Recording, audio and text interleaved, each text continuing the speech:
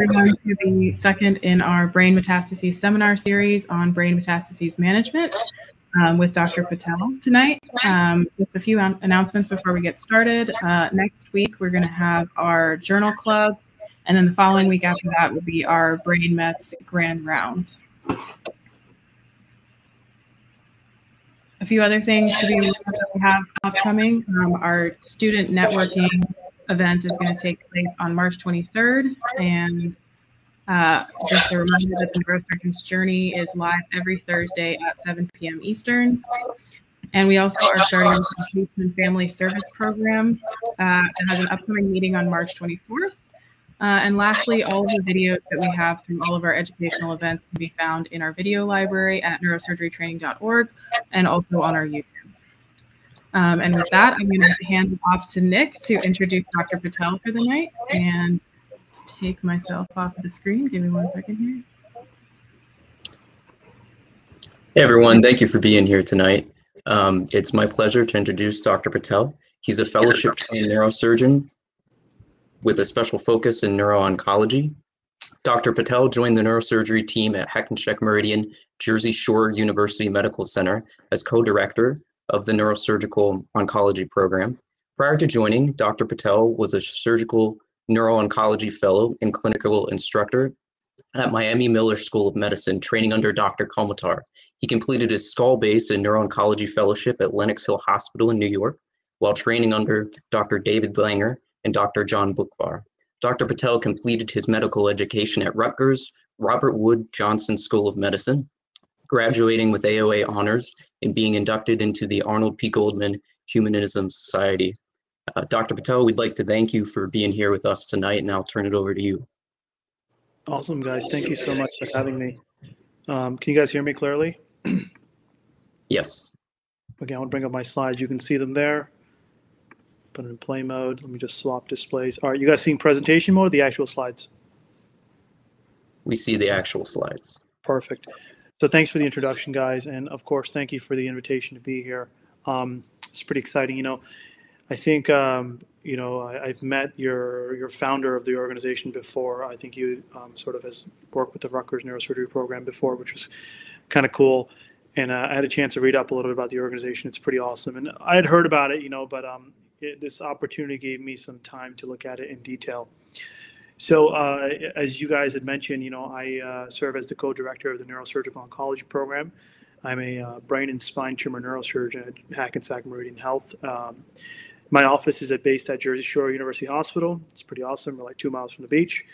And I serve as an assistant professor in the Department of Neurosurgery at Hackensack Meridian School of Medicine in North Jersey.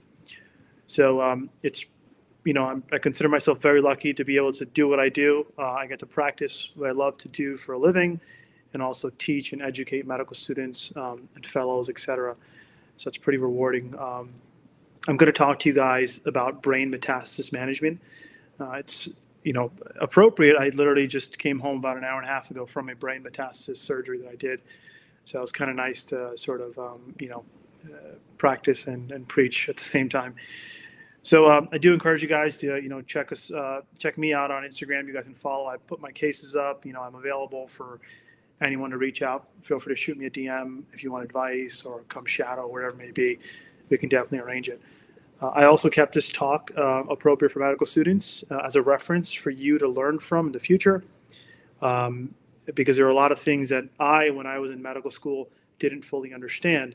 And I felt that this talk was an appropriate venue for me to help explain some of those things to obviously help the medical students that are currently in school. So with that, brain tumors, they sort of encompass a wide range of diagnoses and entities. Tumor does not equal cancer. And more often than not, lesions are benign and even found incidentally. For example, a patient may have a car accident, get their head scanned as part of the trauma workup, and lo and behold, there's a brain tumor. That happens more often than you think. Regardless, the general breakdown for brain tumors is primary versus secondary. Secondary being metastatic, coming from somewhere else. Primary brain tumors are those that originate in the brain and often stay in the brain. It's not always the case, but often that is the case. Secondary brain tumors are those that come from somewhere else, like a metastasis. Over 500,000 brain tumors are diagnosed each year. And that number is likely an underestimate.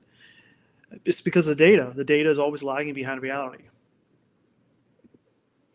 Primary brain tumors, just a quick little review here, described as low-grade gliomas, high-grade gliomas, glioblastoma, primary CNS lymphoma, pituitary tumors, intracranial meningioma, vestibular schwannoma. These are all examples of primary brain tumors. Not an exhaustive list, of course, but nonetheless some of the more common things we see in practice. But our talk is focused on metastatic brain tumors or secondary brain tumors.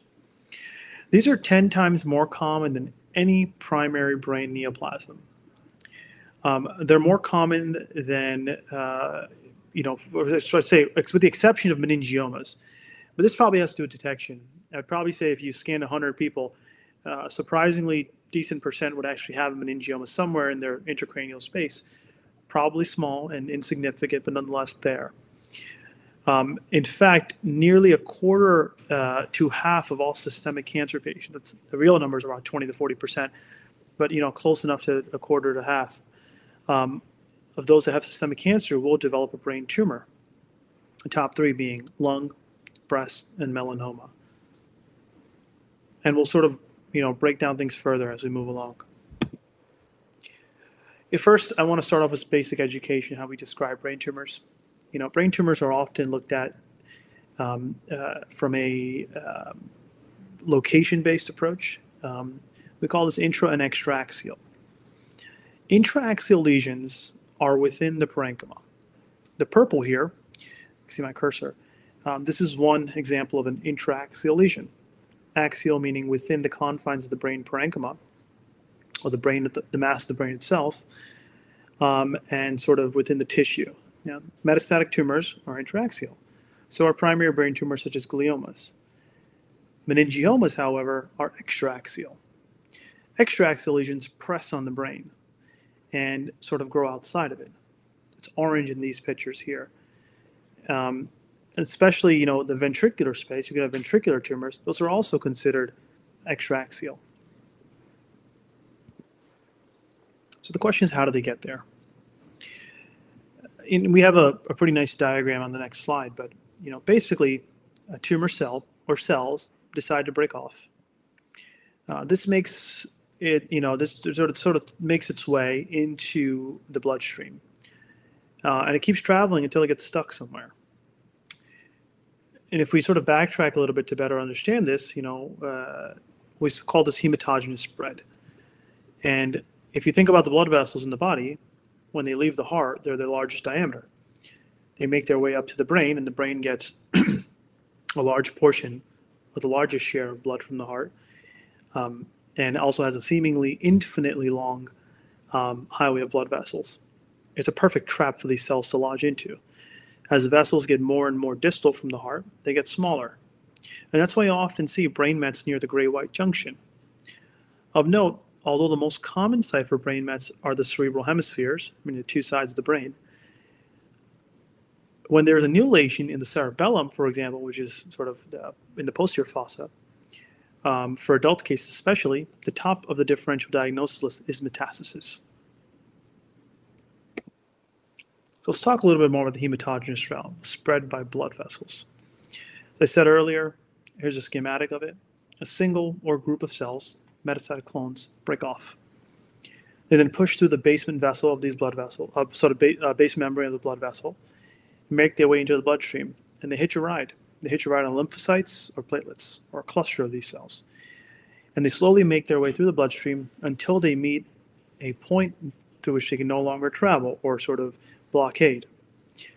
It's a nice landing spot, or a trap point, meaning a distal small vessel as it gets narrower and narrower. At this point it lodges, and then the cells do what they do best. They start invading through tissue. And this is how a metastatic lesion forms. And these terminal vessels, or I should say these terminal large vessels before they become capillaries, are right near that gray-white junction. These are what we call the M4 vessels, or the P4 vessels, or the A4 vessels, sort of branching off and going towards the cortex. Another method of spread is through the lymphatic system. Some cancers take advantage of this process, especially when close to lymphatic tissues. we'll use the example of colon cancer. In the GI tract, you have something called the mucosa-associated lymphoid tissue. It's called the MALT tissue. And the reason why we have this is, one, to protect us. Our GI tracts are dirty places, right? Our bodies are a tube within a tube, as you've learned in biology. And as a result, our bodies have to have a strong defense on the mucosal lining of our GI tract. And the best way to do that is to basically line the GI tract with lymphoid tissue or immune cell tissue.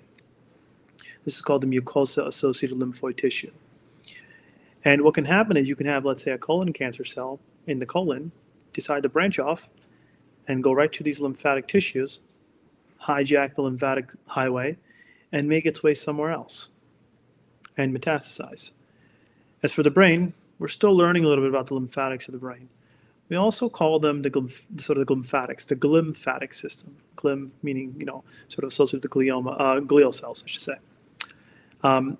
As far as, how to envision it, there's thought that it's intimately involved with the venous and CSF circulation of the brain. I found these two schematics here in one of the textbooks to try to visualize this. But you can see, you have your CSF flow, the brain CSF exchange, and then the perivenous efflux. The blood has to go somewhere, and so does the venous drainage. And there's lymphoid tissue that's intimately associated with it. So we don't fully understand it yet, but there's lots of good research going on for this. In fact, some of it's even correlating to these primary brain tumors, such as gliomas. Finally, the other route is the most intuitive. This is called localized spread. This is an example of a scalp lesion. And you'll see on the left side here, this image here was taken from a 2015 paper. And you can see this large mass on the temporal side of this patient's left side of their head. And this is sort of growing through the skin, through the skull, in towards the brain, and eroding through the tissue. And this is a metastatic lesion, theoretically, right? It's spreading through tissues, metastasizing towards the brain. And it's probably more appropriate to say invading towards the brain. But it's leaving its confines of where it originated and going through tissues, basically metastasizing, so to speak. This is a squamous cell carcinoma lesion. It can, like I said, aggressively grow right through the scalp, through the skull, and into the intracranial space to push onto the brain. This would be extraaxial, okay? It's pushing on the brain. These tumors are often very aggressive and require a multidisciplinary approach. This includes a neurosurgeon, a plastic surgeon, sometimes a vascular surgeon. The goal is not only brain decompression, but also tumor removal, cranial reconstruction, and scalp reconstruction, and oftentimes facial reanimation, because a lot of the facial nerves that control function, and it's these simple things you take for granted, like closing your eyes, wrinkling your forehead, smiling, raising your eyebrows. These nerves get damaged. And to help these patients out to sort of have some degree of quality of life, especially in their day-to-day interactions, oftentimes facial reanimation surgery or the skill of a plastic surgeon is necessary in addition to the skills of a neurosurgeon. Before we dive a little deeper, I want to briefly touch upon staging versus grading. Now, when I was a medical student, this often confused me. Staging is how far the cancer has spread. This depends on tumor size, degree of invasion, and locations of spread. Some boundaries may exist as well. For example, if beyond the diaphragm, oftentimes a systemic cancer, if it spreads from the abdominal area to beyond the diaphragm, it's either grade 3 or 4 by definition. Now, when things metastasize to the brain, it's almost virtually always grade 4, because the brain is a fairly distal site for most of the systemic cancers to spread to. Grading, on the other hand, is how abnormal the cells are. And this means how they look under the microscope.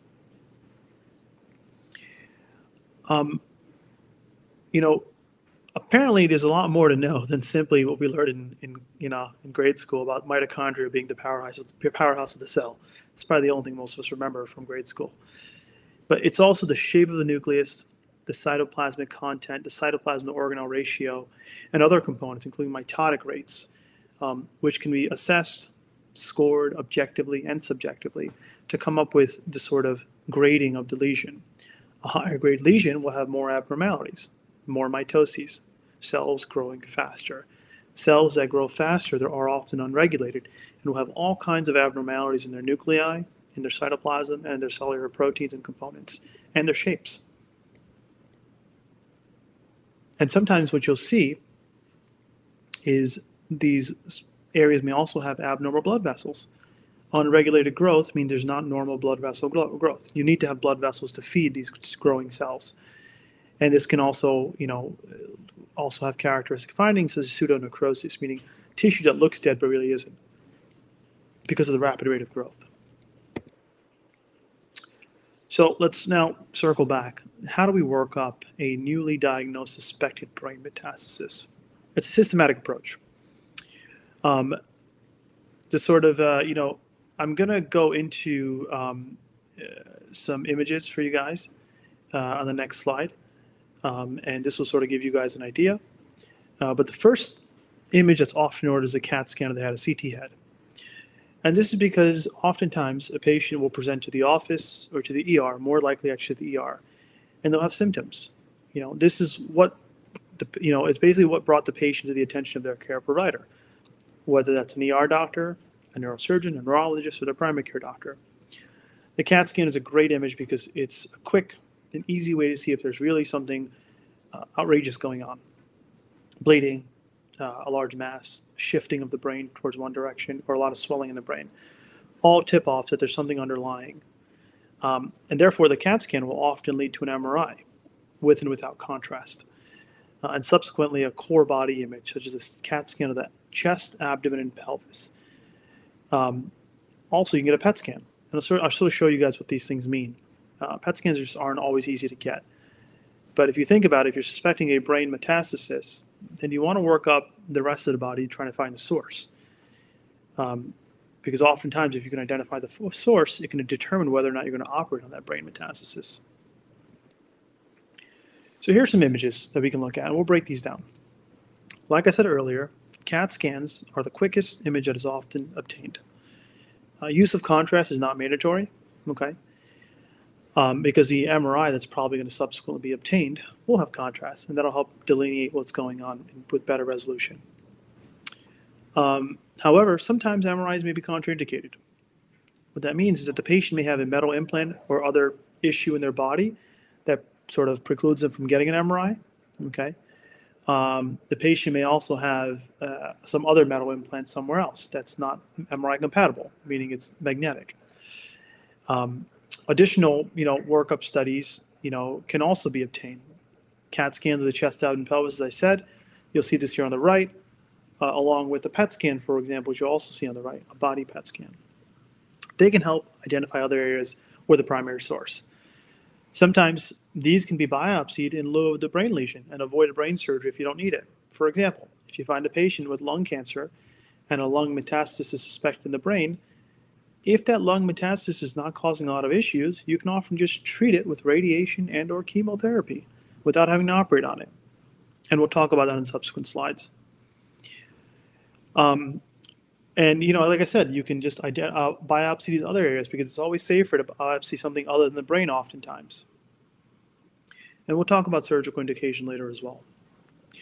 Note that the two images on the left, this CAT scan here and this MRI, are actually two different tumors in two different patients. Although they are similar as to the location, I just wanted to illustrate, two examples, clear examples of what a CAT scan can show you versus an MRI. Okay, and I'm going to dive into these on subsequent slides. Lastly, the right side images, these are the PET scans, and you can see this PET scan was obtained on this side here, corresponding to this area that was seen on the CAT scan. It was suspicious for being a lesion. Obviously hard to see for the untrained eye, right? But the PET scan makes it stand out. One thing I do want to sort of mention, the basis of PET scans, which is this image here, right? It's based on metabolic activity. Cancer cells grow more rapidly and therefore are hotter. They're more metabolically active than normal tissue, and therefore they will show up on a PET scan better than normal tissue. Notice how the rest of the abdomen here is pretty dark, not too hot. Let's break down the CAT scan. In this example, this is a CT head, and we have three views here. We have an axial, we have a coronal, and a sagittal. Okay. The lesion itself is very obvious. There's sort of this black hole here, right? We call this hypodense. The word dense is used to describe CAT scans, hyper or hypo or iso, and it's relative to how the brain looks. Okay. The normal brain is here in reference. The lesion is here, and in between it's just dark here. This is edema. This is swelling because this lesion is pushing on the normal brain. On the other two views, we get a more deeper understanding of the location of the lesion. On the coronal and the sagittal, and we get a better understanding of the composition of this lesion. It looks mostly dark, right? And if you look closely, this is the ventricular space of the brain with their CSF. CSF is fluid. CSF is dark as well. And therefore, this lesion is also dark, which would be highly suspicious for this lesion to be primarily fluid. Also, again, note the location here. It's close to the gray-white junction. You know, gray matter being here, white matter being here, and this is sort of right in that area, right, which is what we talked about earlier. Here's an MRI. Again, this is a different lesion than what we saw in the prior example, a different patient actually, but very similar. Now in here, there's contrast that's been injected, giving contrast enhancement. We call this the intensity level. A lesion can be hyper, iso, or hypo intense relative to the brain. Now, in this case, this lesion is hyper intense relative to the brain, meaning it's much brighter than the brain because it's enhancing with contrast. This tumor is avidly enhancing, super bright, pretty homogeneous. Sometimes the enhancement can be patchy in the center of the lesion, especially if the lesion is growing very fast. The lesion grows so fast it outgrows its blood supply, no longer gets enough food, and the cells start dying in the center. We call this necrosis in the center. And this can often appear as sort of a black cavity within the center of a surrounding area of enhancement. Some additional imaging we can get is called connectomics, which is relatively new, something called QuickTime. Now, this is not going to be a metastatic tumor, but it does illustrate the point. This is a primary brain tumor, a high-grade glioma. But this image, or this sort of video, will demonstrate 2 points to you. One, what connectomics is about. And two, what it looks like when the tumor grows very fast and the center becomes necrotic. Okay? So I'm going to play through this, and hopefully this is playing for you guys. But this is 3 views, an axial, coronal, and sagittal view. And what it's showing you is this tumor relative to the motor and sensory fibers of the brain. It's pretty awesome that you can map this out for an individual patient and see exactly how close this tumor here is to those fibers, because this can help you plan your surgery. So here's another imaging modality that's now available to us. In fact, here at New Jersey, we're one of the, I think the first or one of the few institutions actually doing this that has the system. We do this pretty much standard for any intraaxial case that's involving high-end real estate, such as the motor areas or speech areas. And it really gives us an idea and sort of an additional safety net as to knowing where exactly the motor fibers are that are serving the patient's motor functions, like moving their arms or legs. So once a brain lesion is suspected of being a metastasis, the decision-making process for surgical intervention is critical. Not all brain metastatic lesions need surgery. However, if there's suspicion that a brain lesion's tissue composition is unclear, even in the setting of an established systemic cancer, for example, lung cancer is known in a patient and then they have a new brain lesion, but the brain lesion doesn't necessarily look like lung cancer, it looks a little unusual, meaning the diagnosis or composition is unclear, then surgical intervention can be considered, especially because it may change the way the therapy is delivered. The first thing we do is determine how many lesions there are. Next, lesion size, edema, and neurological symptoms. This can help determine if surgery is indicated or not. And I sort of created this little diagram yesterday for any students that are interested, for a quick and dirty way to, to look at how we make decisions. So again, metastasis, is the solitary, is it a single? Is it bigger than 3 centimeters? Is there a lot of edema? Are there neurological deficits? Or do we need tissue for diagnosis? It could be one of those 4 or all of those. And that can determine if you need surgery versus going towards chemo or radiation. If there's multiple lesions, if any one of the single lesions or more than one lesion is causing some of the symptoms to the left, meaning these, you can justify surgical resection for those. However, you wouldn't chase all of them because some of the other ones, one, would put your patient at a risk you shouldn't take, and you can actually treat them with chemo or radiation instead. So if surgery is about to be taken, there are additional options. Open surgery, such as craniotomy, or a tubular approach. Tubular, I'll talk about in a bit. You're going to want some pictures for that, trust me, to better understand it. Or a stereotactic needle biopsy and sort of laser-induced thermal therapy. We'll talk about that too. Before we dive into that, I do want to explain the word stereotactic to you as students. So stereotax is something we use in a neurosurgical OR. You know, some of you may have heard of it before or have seen it, and you know, forgive me if I'm explaining something you already know. But before surgery, a very high resolution MRI is obtained of the patient's head. Lots of thin slices. These are some images I found online. It's pretty standard in any tumor case nowadays. But before surgery, a high resolution MRI is obtained of the patient's head. This is then uploaded into a stereotactic software, which lives on this machine here in this image. Another version of that machine is back here. Okay. And the program creates a 3D replica of the patient's head, and you can see it right on the screen back here. Now, the patient, once asleep, is positioned such that his or her head is fixed into a 3-pin head holder. You can see this patient, although it looks like there's only 2 pins. One of these arms has 2 pins on it, the other one has 1 pin, so 3 pins altogether.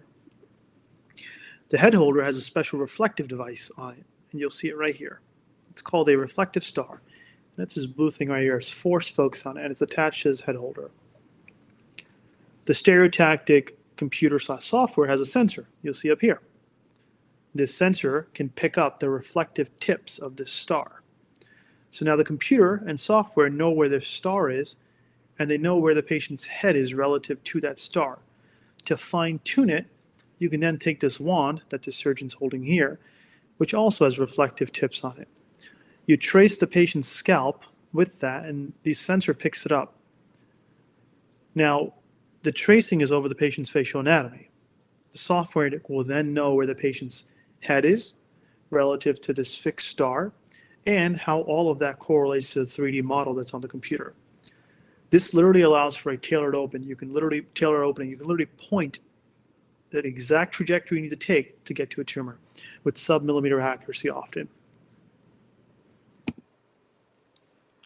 So let's talk about open surgery. The first 2 of the 3 surgical options, open craniotomy or tubular approaches. For an open craniotomy, this is one of my cases. We'll make a skin incision, right? And a standard craniotomy is planned to make the skin incision. We do it with the smallest incision possible.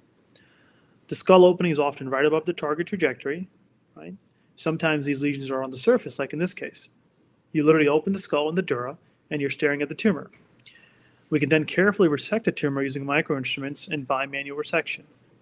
In this picture, you can see the darker circumscribed area that corresponds to the tumor and the yellow-red tissue around it corresponding to the brain.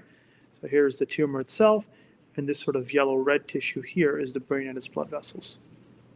Okay, and the patient's head is here. Here's that reflective star that we talked about earlier.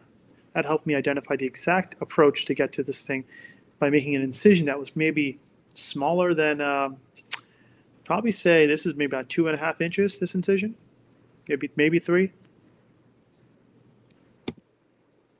Let's talk about tubular approaches. Tubular approaches utilize a plastic tube that can be introduced into the brain to access a given lesion.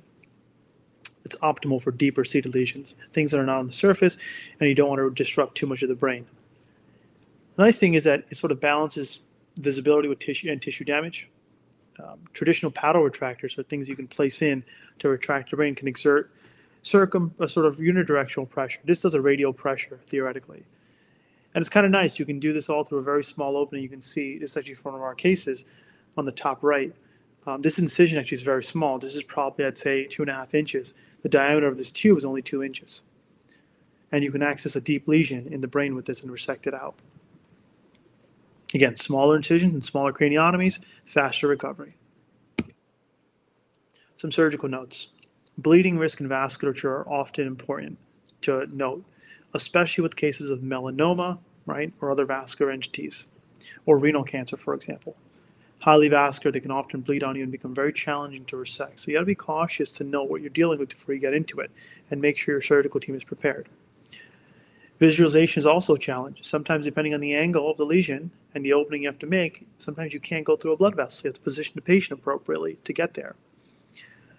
Another thing to think about is sort of making sure you have enough illumination. Deep lesions are hard to see. You should wear a headlight so you can see deep into the cavity.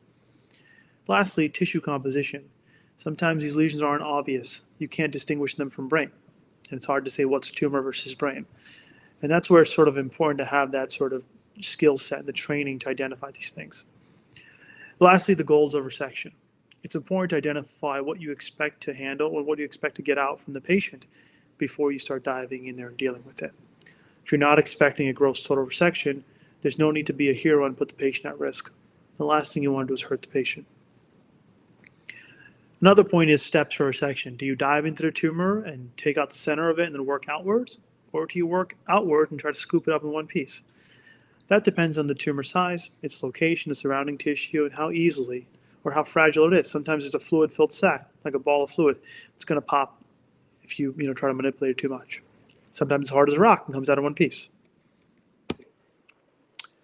I talked earlier about laser-induced thermal therapy. This is one of those sort of older but also newer techniques.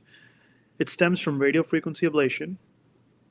And what you do is you stick a probe through the skull directly into a target and deliver an ablative dose of energy to destroy the lesion. With the advent of real-time MRI visualization, meaning you can get MRIs while the surgery is being done, constantly, every 7 seconds, and get a quick little image to show you how much you've done. You can actually watch the delivery of ablative energy. And it's photon-based, it's laser-based. It's a strong tool in the neurosurgical armamentarium, and indications depend on the lesion location and features as shown in this decision tree. Is it a deep-seated lesion? Is it greater than 3 centimeters? Is there a lot of edema? If so, then you might consider open resection as opposed to a laser. However, if it's not, you can consider a laser therapy.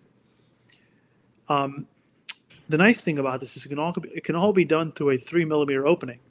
I would use the word tic-tac, but some of you younger students may not necessarily be as familiar with tic-tac sizes, but let's talk about the AirPods that we all probably own. That stem of your AirPod, right, is about 5 to 6 millimeters. This opening is smaller than that. So that gives you an idea of how small this opening is. And you can drop a laser in, and this is the pre-op image above here. This is the post-op image here. Laser goes in, burns the tissue, and that's why it looks like this. Remember, you're not removing the tissue, you're just damaging it and burning it in real time. And you can watch it literally just melt.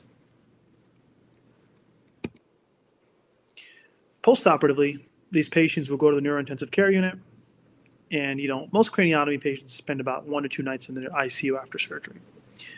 Depending on a variety of factors, age, comorbidities, and such, obviously older patients, you have to be more cautious. But often patients can be downgraded or even ready for discharge on the day after surgery. In fact, we practice an enhanced recovery approach at our institution. We try to get our patients home as fast as possible, try to get them out of bed as fast as possible. The whole point is when patients look sick or are laying around, they will feel sicker.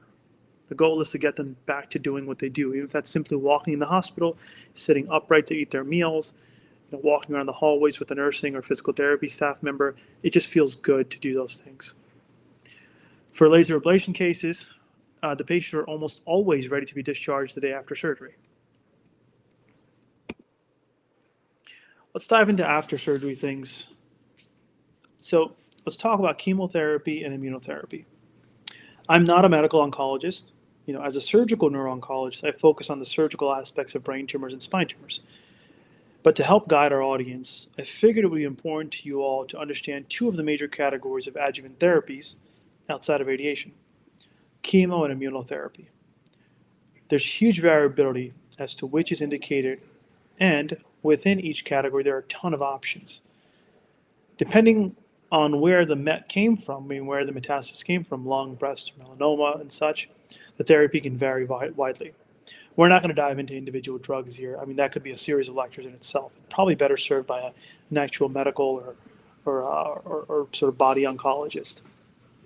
But for quick definitions, we've all heard of the word chemotherapy, and immunotherapy some of you may have heard of as well. It can be confusing as to what they're doing. Chemotherapy are toxic agents designed to be taken up by cancer cells as they're fast growing. Cancer cells think they're normal agents, they take them up, and it turns out they're like cyanide for the cells.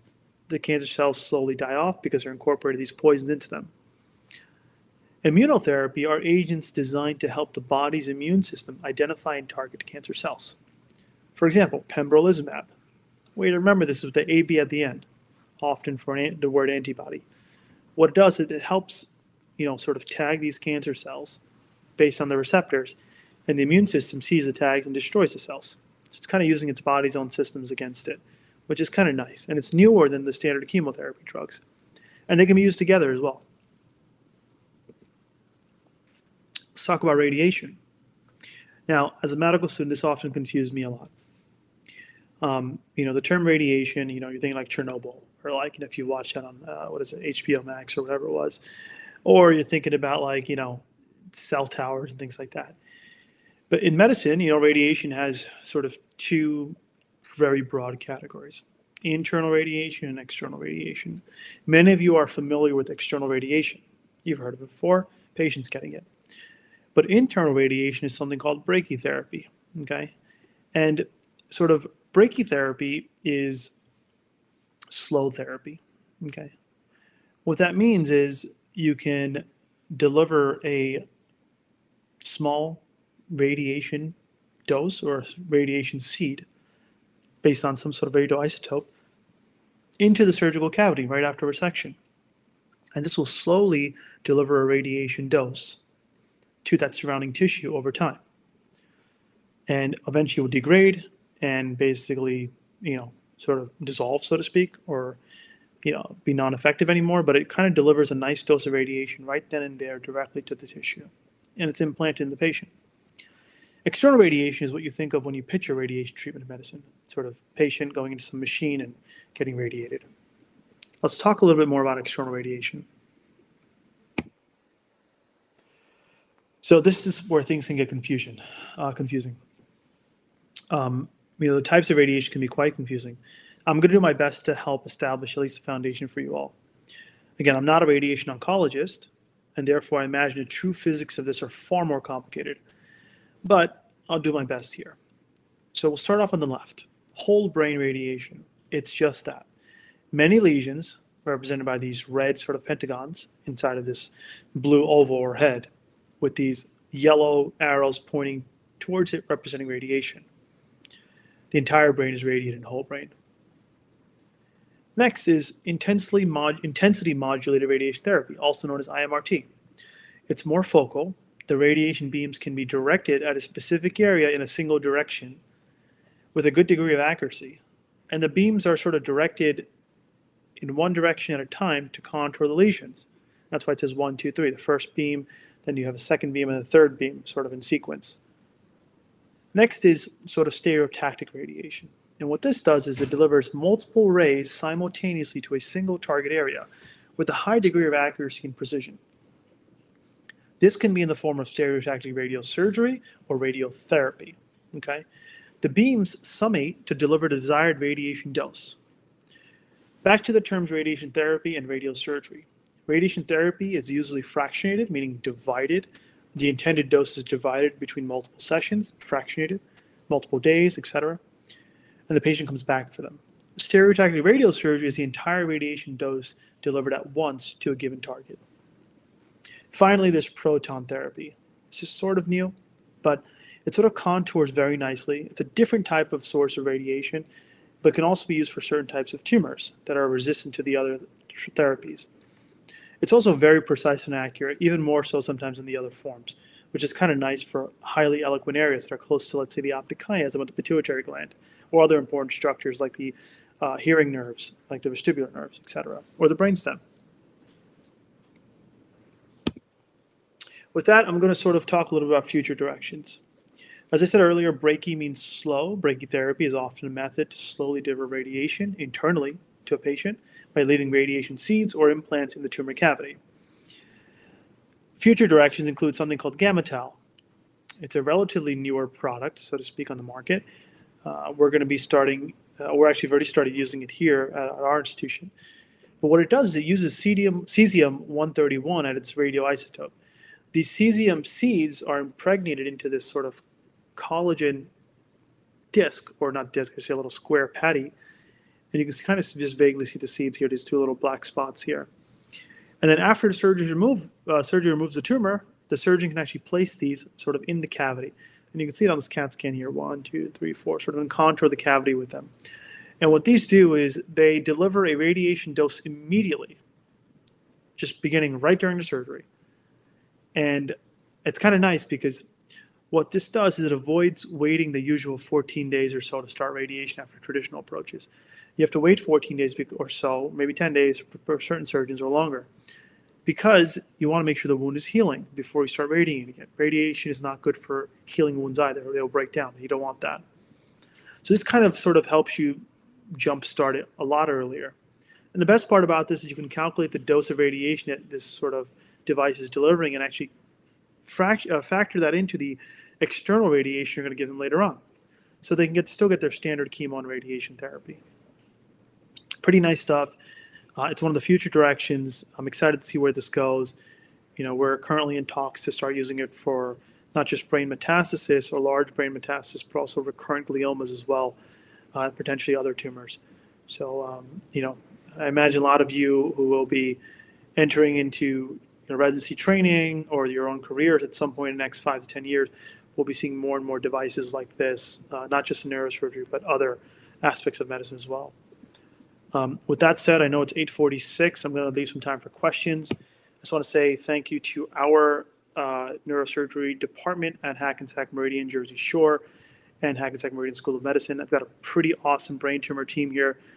I would not be able to do what I do every day without my team, including my neuro-oncologist, my co-director, Dr. Maggio, and our nurse practitioners and our other colleagues, including radiation oncology and neuropathology in the neuro ICU. So definitely thank you to them. I'm going to leave this slide up for a little bit for you guys. If you want to give me an email, feel free to.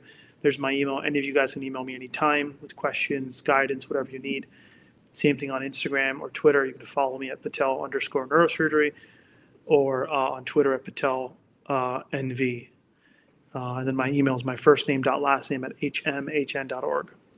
And with that, I will close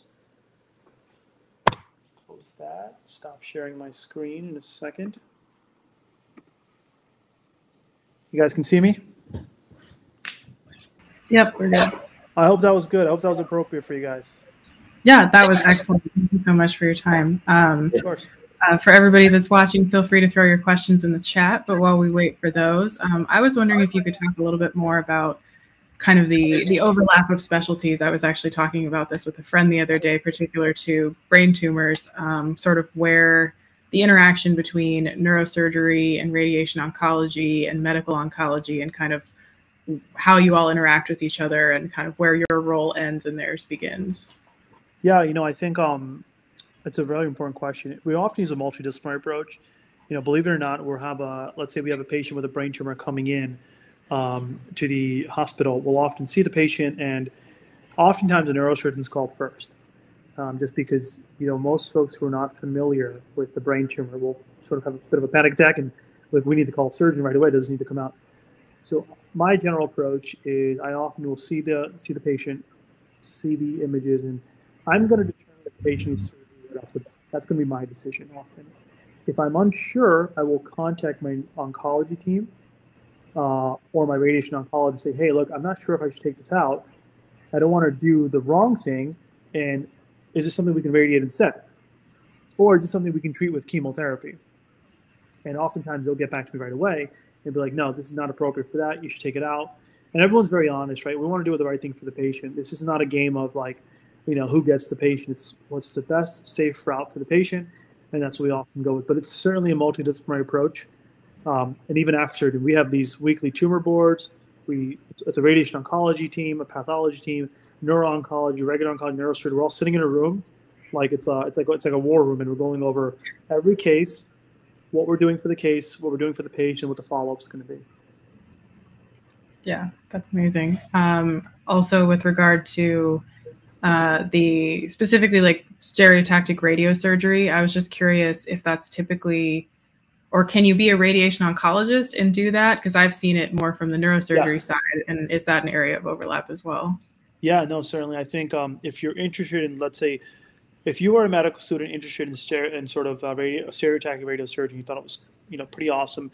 I often tell patients you should strongly consider. I often tell students you should strongly consider a career in radiation oncology, because in fact, when the patient goes for that therapy, whether it's Gamma Knife or Linac or whatever it may be, it's a radiation oncologist actually calling most of the shots. The neurosurgeon is involved. Don't get me wrong. but that's their territory. We're there to make sure that they understand what we resected and what we didn't, and just to sort of be a second check on their dosing if it makes sense. But I by no means would ever supersede a radiation oncologist's call on that. I mean, this is what they do for a living, and yet we have some excellent people with us, which is we're very grateful. So they call the shots, and literally the shots, the radiation shots, and we go based on what they say. Okay, that's really interesting that there's so many different pathways you can take if that's something that you're interested in. I was also curious, more of a technical question with regard to the gamma tiles, or if you are delivering radiation immediately in the operating room, kind of what precautions are being taken when you're dealing with radiation in the operating room? Great question. Before we had gamma tile in the picture, we used to use these cesium-131 strands. And I mean, it was like some like crazy sci-fi, one of those scenes like, radiation suits kind of scenarios. But, gamma tile is pretty nice. It comes like a slim lead-lined box. And there aren't any special precautions. I mean, there's standard safety checks and stuff that are in place. But, it's not like everyone needs to run out of the room or anything like that. It's not like that. It's the whole point of it is we have this sort of packing that kind of keeps it contained. There's certain regulations and stuff like that. There's like all kinds of legal red tape on it, but it's nothing like like it's like one of the like Simpsons scenes where he's like walking with like the pliers, like a big piece of radiation. It's not like that. Yeah, and then he drops it, of course. Yeah, exactly. Standard Homer Simpson kind of thing. Yeah. Yeah. Okay. It looks like we don't have any questions in the chat yet. Nick, did you have anything that came up for you during that talk?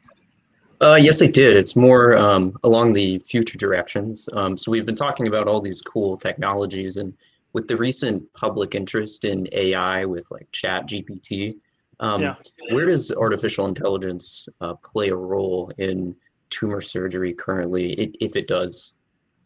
It's a great question. I'd probably bring my buddy Randy D'Amico from Lenox Hill on this. Randy just put out a ChatGPT. I was talking to Randy earlier actually, but it's interesting. I don't know. The whole ChatGPT thing it's almost surreal, scary, but exciting at the same time. I certainly think there's a role for it in writing scholarly work, which is part of the neuro-oncology, neurosurgical oncology field. As far as surgical planning or indications, it's hard to say. Perhaps you can use AI to help you sort of navigate like the basically infinite amount of data now online, right? It's like literally. I mean, I'm old enough to remember a time before we had internet regularly, right? Which is like basically the mid '90s. We like basically got AOL, which is like that's what we had. But, like this didn't exist, right? We still up until like I don't know 6th, 7th grade, we're still using like the Britannica encyclopedias to get all of our data. But nowadays, I mean, it's already at your fingertips. You can look up anything you want. So, what I will say is I think there's certainly use for it for finding data and finding information. Other AI things we're often actually something cool that we're using is called Raman spectroscopy. I'm not sure if you guys have heard of that, but essentially, right now, what we do is we take a piece of tumor, we send it to a pathologist, take a look. And we call that a frozen specimen sometimes when we're not sure if this is tumor or not. And that can take a half hour or 40 minutes because the pathologist has to do all their prep work, right, to make sure they can see what they're seeing. Take the tissue, make a slide, etc. Raman spectroscopy, basically, you make the slide of the operator, take a piece of tissue, slap it on the slide, throw it in the machine. 2 minutes later, it pops out this beautiful AI-generated sort of or AI-augmented image, kind of giving you what you're looking at. And you can often make a diagnosis before the pathologist can. It's kind of cool. And the future is going to be, it's going to help, sort of get faster diagnoses. Now, I'm probably also going to be skeptical initially, but, it's sort of the inevitable future, right? It's machine learning, AI and stuff, radiographic images too. I mean, I wouldn't be surprised in the next 10 years if somebody comes up with a way to basically slap an MRI and put it through an AI system. It tells you the exact diagnosis without any tissue, right? And that's going to happen. It's inevitable.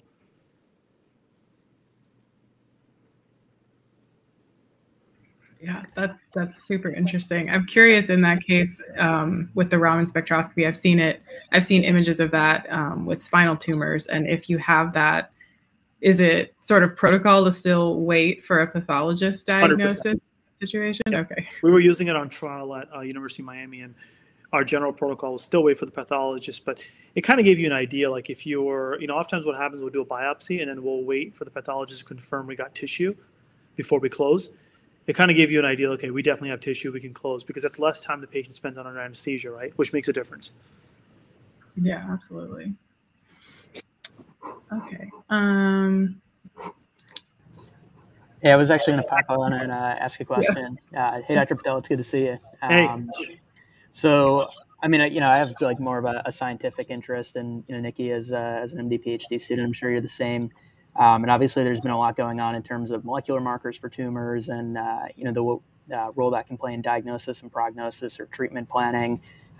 Just wondering how you're integrating that into your practice, or how it was done during your fellowship training. Yeah, so it's a great question. Oftentimes, I think there's a sort of an enmeshment now between the oncology side and the surgery side. I think both sides need to learn about each other's work. And that's the whole basis of a tumor board. So, when we were at the University of Miami, we had a very comprehensive neuro-oncology tumor board where we would talk about markers for a specific patient. And general protocol of surgery happens, tissue goes off for a diagnosis, and you get NGS, next generation sequencing. When that comes back, you get a plethora of positive or negative markers. And anything we can target with therapy is going to be brought up by both surgical and the oncology teams and discussed. Now, at Lenox Hill, we had a pretty unique thing as well. John Bookbar, had a pretty awesome system with intra-arterial chemotherapy where we would have these tumor boards and we talk about everything we target with an IA intra-arterial approach. So he's actually a great example of a surgeon who's sort of very well enmeshed on the oncology side as well. In my practice, I literally we have a group chat between my two oncologists and my oncologist and myself. It's called the neuro-oncology. And any patient that we have a question on, or a specific drug or a specific marker, right? It's all about education. I don't know every marker out there. In fact, I'm often running markers myself because my oncologist, Dr. Correa or Dr. Farouk, that's what they do for a living, right? So I'll be like, hey, this patient has this marker. Is there anything we can target with it, right? Or they'll be like, hey, this patient doesn't have favorable markers. Can we consider surgery for recurrence? And it's a back and forth. It's a great education opportunity. The other thing I like to utilize is the NCCN guidelines. They're online. They're free. You just got to make an account. It's great for medicine to get to, and it's amazing. They literally give you like a perfect decision tree for pretty much any neuro-oncology and it's great. I wish I had discovered this as a student or even as a resident. I had discovered this as a fellow or as a new attending. So it's pretty nice. But bring back to your point, there's constant communication between the oncologist and the surgeons regarding molecular targets and markers. That plays a big role as to whether or not it's going to be a revision surgery for the case of recurrence, or if we're going to forego surgery and target with medication or immunotherapy or whatever it may be. That's awesome. Thank you.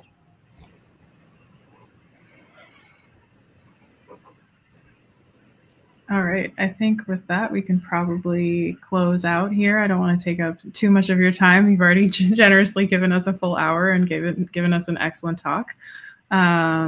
So again, thank you for your time. If anybody has any questions and you didn't catch all of that contact information, please feel free to reach out to us and we will pass that along as well.